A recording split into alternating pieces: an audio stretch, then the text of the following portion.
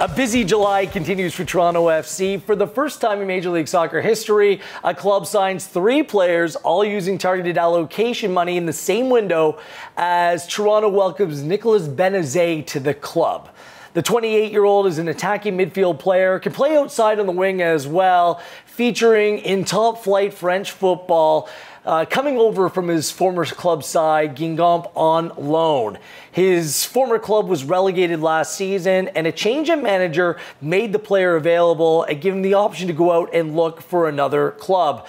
Toronto lands a player that Greg Vanney, the head coach, describes as being very good, very smart, from a very good background, fitting the profile player that he's looked to add to this group. He could be a missing piece as he brings the experience, the education, as well as the attacking profile that Greg Vanney believes that this team needs to kind of fill out their shape and play the way that he wants to play. Toronto FC goalkeeper Quentin Westberg, he puts it best that the player is a hybrid between Jacob Schaffelberg and Jonathan Osorio, a wing player that likes to play from the inside out rather than Gallardo and Schaffelberg, who play a little bit more direct and a little bit wide on the flanks. Westberg has played against him before, says he's a very good dribbler, very smart on the ball, and his profile fits the type of players that work well in Major League Soccer.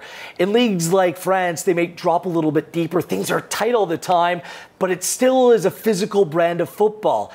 In MLS, of course, it's physical, but he may have a little bit more space to operate, which may make him that much more effective of a player.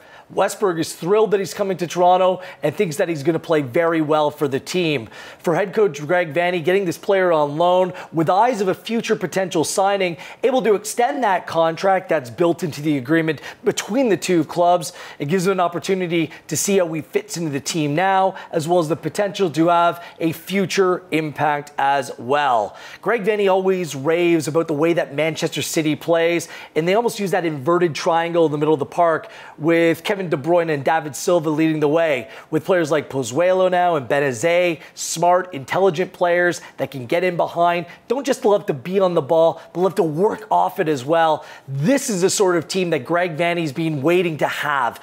These kind of players as the group continues its evolution from the club side that won the 2017 MLS Cup. Now, Benezet wants to play this weekend, this Saturday at New York Red Bulls.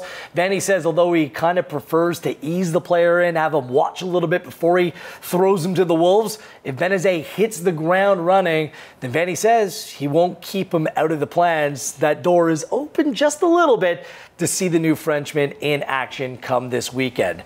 With Erickson Gallardo on the road to recovery, finally Vanney will have this full complement of players, and it's a matter of time to see how all these pieces gel and come together. This has been your TFC Insider, presented by the all-new Kia Telluride, and I am Gareth Wheeler.